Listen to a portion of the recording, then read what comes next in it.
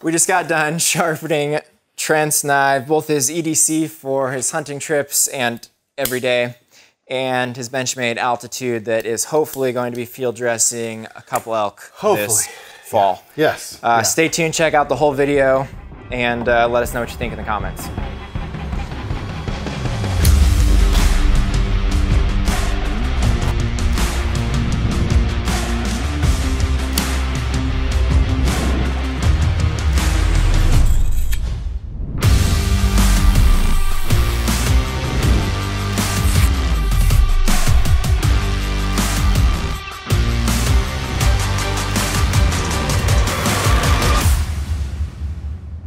So you've got landed the free 3.0.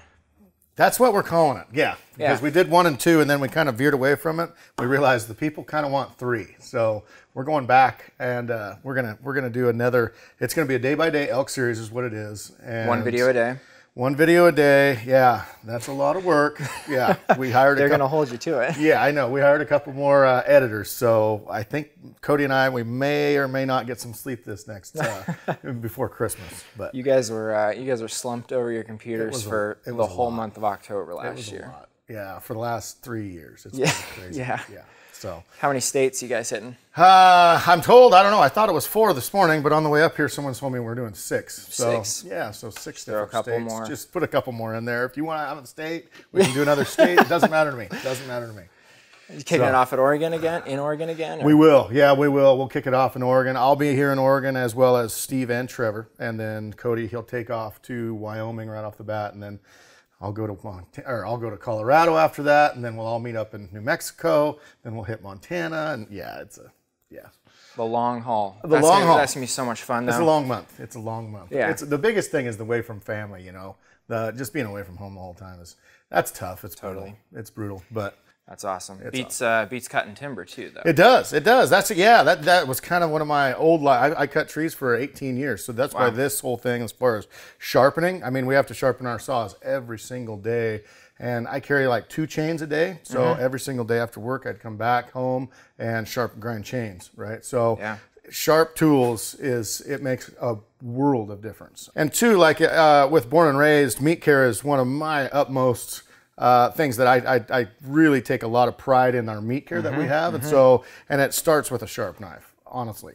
All that starts with a sharp knife. And anyway, so we'll go through some stuff here, I'm sure stuff you're going to probably teach me, and then I'll show you how I do it, and I'll probably learn some more, but yeah, so. Well, let's get into that. So what we're going to do is we're going to just go through and sharpen both your Benchmade Altitude, your meat dedicated knife for in the field, harvesting the game or getting that game from the kill site to hanging back in camp.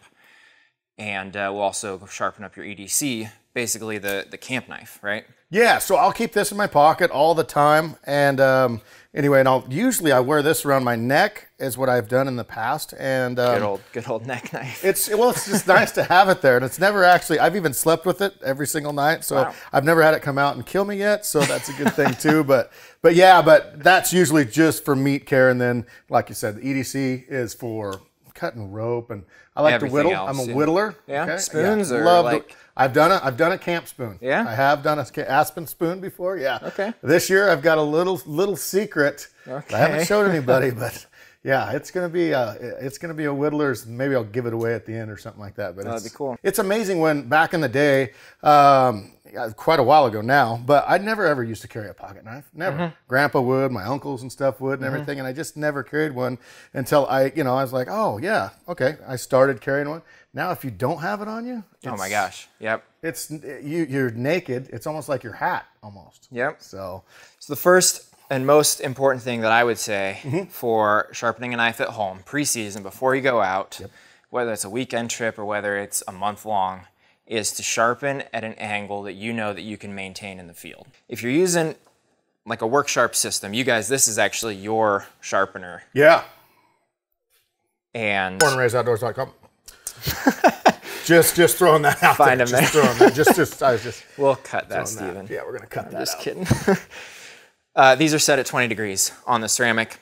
Same thing on the field sharpener, 20 degrees. And you've got that 20-degree guide there for the diamond as well. So if you got 20 degrees there, that means you want to set 20 degrees on your home sharpener. Yep. This is basically what you use. This is what I use. Yep. Yeah. We're going to set, I just put that at 20 degrees. Perfect. Ready to go there. Let's actually see the altitude. You said it was pretty sharp still? I think it's pretty decent, but just give it a once I'm over. going to see where we're at here.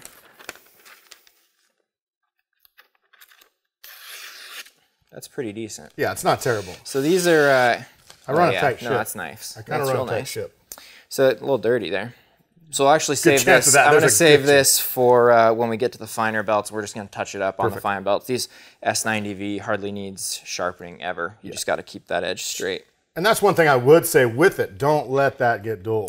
That is huge, especially really keep on top of it. Yeah, because once it gets dull, it goes fast, and then getting it back. Sometimes steel's so hard. It's with like a field guide sharpener or something. Yep. With these, it's not bad at all. But yep, this will handle it. Yeah. So, but this needs some TLC.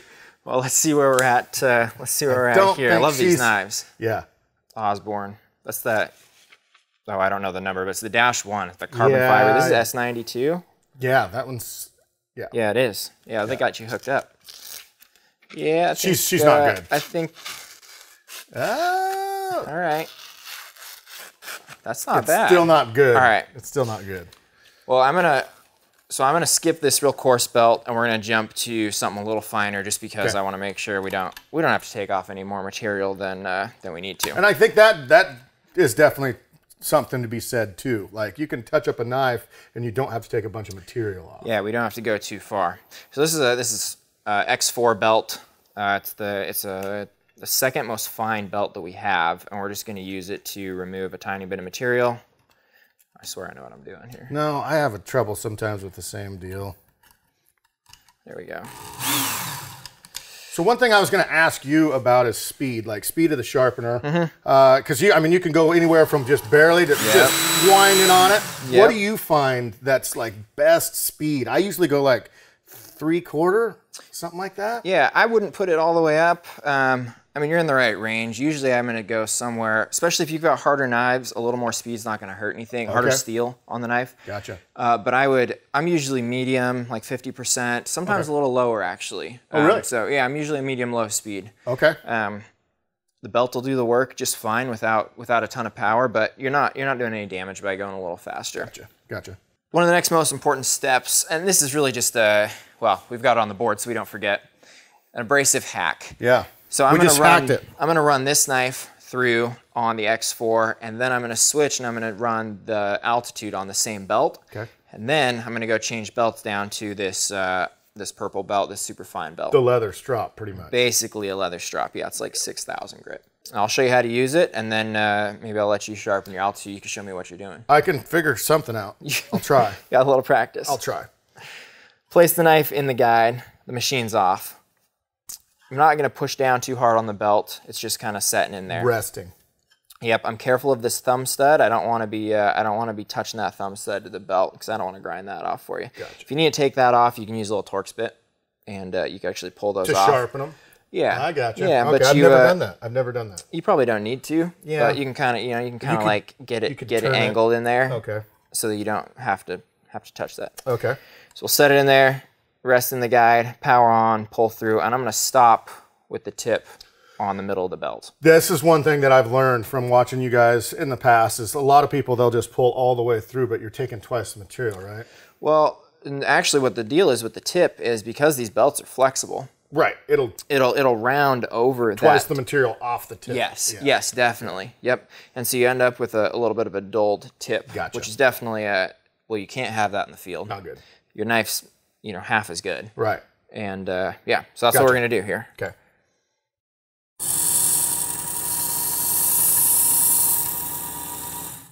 And stop. It's pretty light. And I'm actually gonna alternate sides because it was already real sharp. So now if it wasn't sharp, you would not alternate sides? I would probably sharpen 5 strokes on one side then see if I had a burr. Yeah, if it was real dull. Right. But yeah, it might be 3 or something that I can keep track of. So maybe 3 or 5 strokes on one side, and then check to see if I've got a burr, and then 3 to 5 strokes, or the same number of strokes on the other side, make sure I've got a burr, and then I would then move on to my next knife or change the belt. Okay. So, and I'm actually close there because you're really sharp. Okay. So I'm just gonna maybe alternate 3 or 4 more times. Just kind of just get a real honed edge, just if there's any chips or anything. Yep, just take out. I don't see anything in there. Right. I could give it a real close look, but I'm not seeing anything in there. So yeah, we'll just alternate real quick and then we'll move on.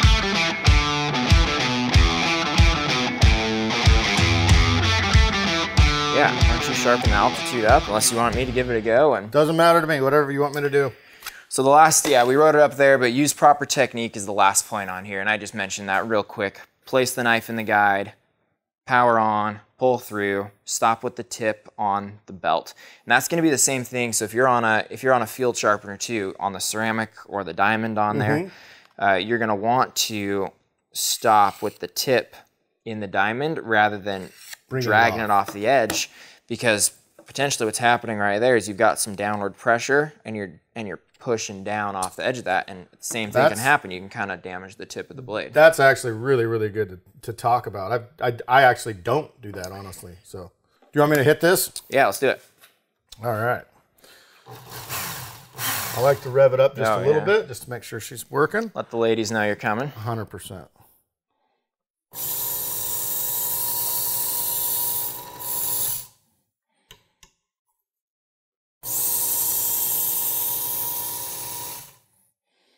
So I'm doing the light. Usually, normally I would do a little bit faster, but I see what you're saying about the slower, the kind of a medium, medium slow. I think it also makes you feel a little more comfortable with the machine, and you're not, a little more controlling, revving up to 6,500 RPMs. And we're men, though. Sweet. Awesome. That's sharp.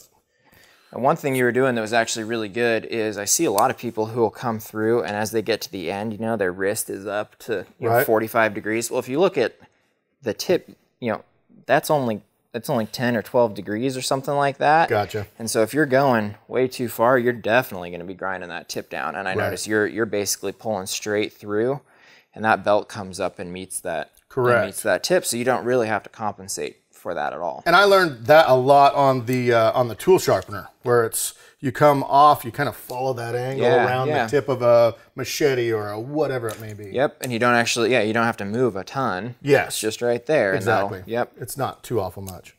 All right, we're gonna switch down to the 6,000 grit belt and just touch these up really fine edge, and they'll be good to go for your elk season. Perfect. This should be pretty quick.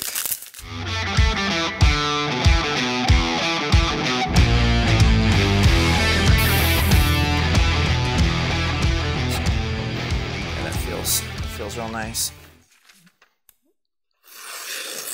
That's sharp. That is sharp. All the way to the tip. Sweet. Cool. Thank you, man. Yeah. Appreciate it. Get this one going. Go ahead. And we'll send you on your way. 100%. I could kill something in the parking lot.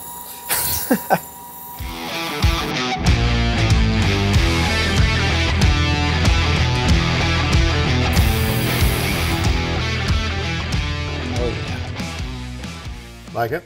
I like it. That looks real nice. That is smooth. Smooth. And you've sharpened this one a little bit. Yeah. Okay. Recap real quick. Repeatable angle, 20 degrees in the shop, 20 degrees in the field. Just to save you some time, if your knives are dull, put on that coarse abrasive and run all your knives through. Switch it down, run all your knives through, just save some time.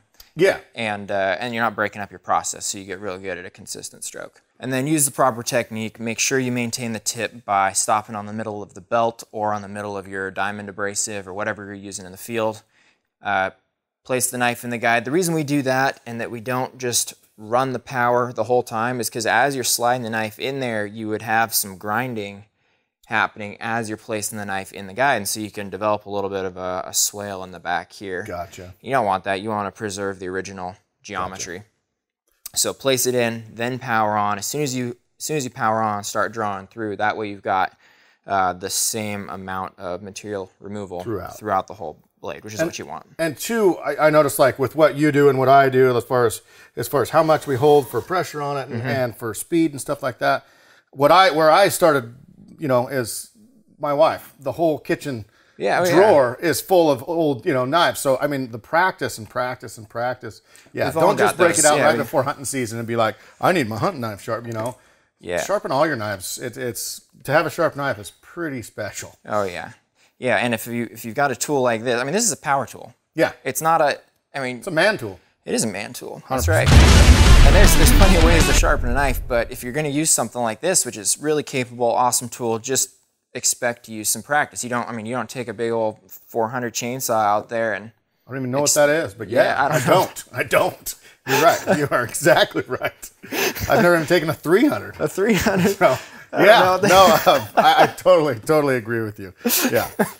Guys, it's just been awesome coming down here to work Sharp, and every single time we get to come down here and this awesome studio and to work with our friends, it's a pretty special time. So anyway, thank you guys so much for watching this video.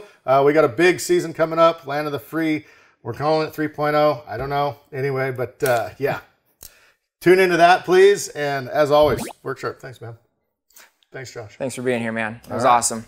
Subscribe down below and leave comments if you have any questions on future knife sharpening.